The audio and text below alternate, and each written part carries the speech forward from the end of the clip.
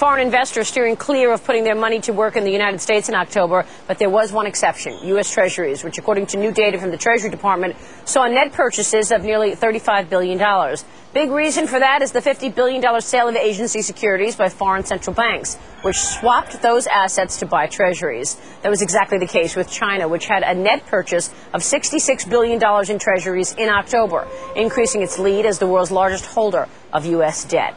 As the Fed meets tomorrow with a likely drop in its interest rates, one former chief economist at the International Monetary Fund says a little bit of inflation would actually be a benefit for the ailing economy. We take you inside his view and how he thinks the new administration can begin to shift and right the ship. Joining us is Kenneth Rogoff, economics professor with Harvard University. Ken, always nice to have you on the program. Welcome back. Thank you, Maria. So you're expecting the Fed to lower interest rates again tomorrow? Oh, goodness. They're certainly going to lower interest rates. I think right now what they're discussing is what's next. They're going to use quantitative easing to try to buy bonds basically with money, and how much risk are they willing to take of having inflation on the upside instead of getting deflation. I think the chairman, Ben Bernanke, is trying to talk his colleagues into saying it'd be better to have some inflation than allow the economy to get into a long period of falling prices.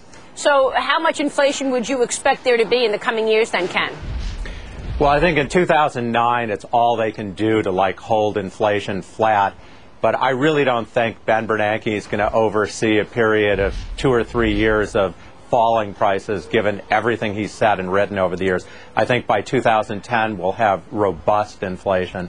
I think that's a perfectly good thing, given the debt mess that we have. So let me ask you this. You wrote an op-ed recently, Kenneth, and you said that the Fed should not worry about inflation, that the higher inflation would be part of a solution to the economic crisis. This is the point you're making now. How is that a solution? Walk us through what would be the benefit.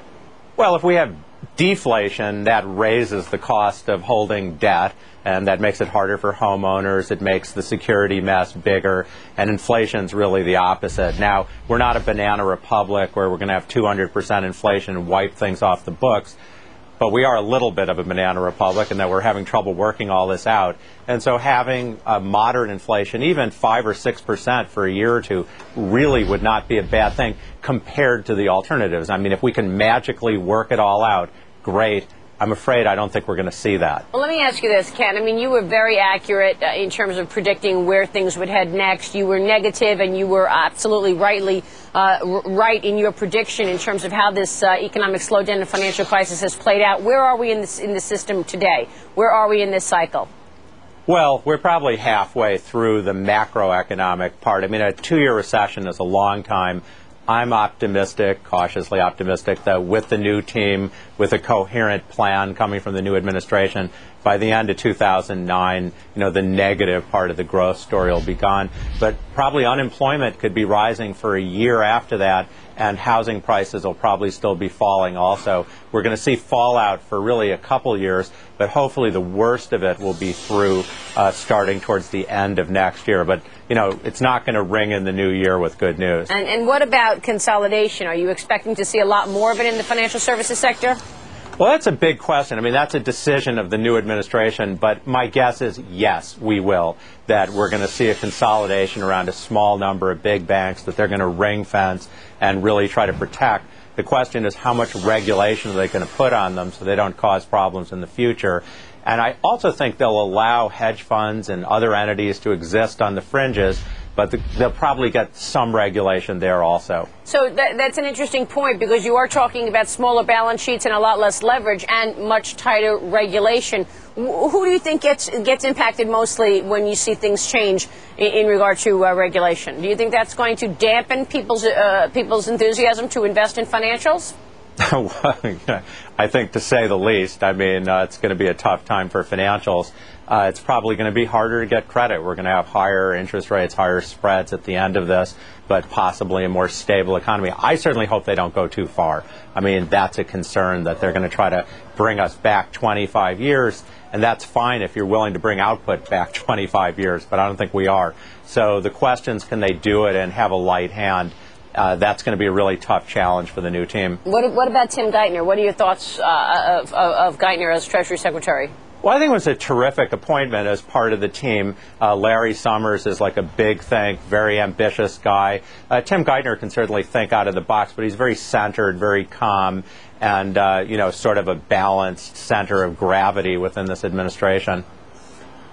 What do you think he needs to do as sort of topic A when he gets in office there, Ken? Because you've got so many issues and people are confused as far as what the TARP is being used for. What do you think he could spend his time best doing?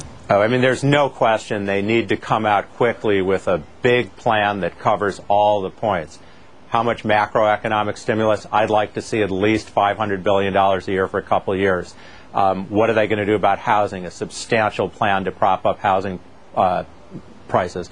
They need to say, what are we going to do with the financials? What is our blueprint? Where do we want to go? And, of course, they have to work together with the Federal Reserve on monetary policy. The problem's been that the Fed has been trying to do all the lifting. We need the whole team. He needs to come in big, quickly, and I think they will. Big quickly in terms of investing in the banks, or big quickly in terms of making new changes? Big quickly in terms of presenting the whole picture instead of, going here and going there. So particularly they need to say, what are we going to do with the banks? What's our vision of the regulatory future and how are we going to get there? They need to go big quickly in terms of a fiscal stimulus and also some sort of prop up of housing prices. There are a number of plans out there. I think the whole problem is that they've been doing it piecemeal. And yes, you need experimentation, as Chairman Bernanke said. But, if you sort of blunder from one idea to another, that doesn't work very well. They need a clear, coherent plan. That's what we've been lacking. Yeah, for sure. And I think all of the stimulus plans coming in different forms have unnerved investors. People are confused by it as opposed to feeling confident in it. We know our taxes are going to be higher, but we don't know what it's going to do. Yeah. Well, let me ask you this, Ken, as far as the broad recession and the economy where it is today, would you expect the U.S. to emerge from this recession before the rest of the world? Do you think that we are ahead in terms of the slowdown? Has Europe seen the worst yet? It's a tough question. I mean, I think the U.S. will take longer to really get growing. We're not going to see a V-shaped recovery because our financial system's a bigger mess than about anybody's except, maybe England, Spain, and Ireland.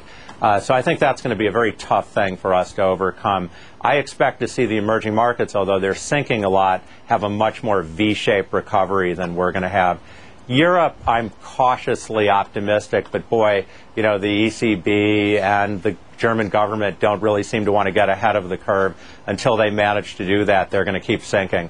All right, we'll leave it there. Ken, always nice to have you on the program. Thanks so Pleasure. much for your insights. We appreciate it. Ken Rogoff,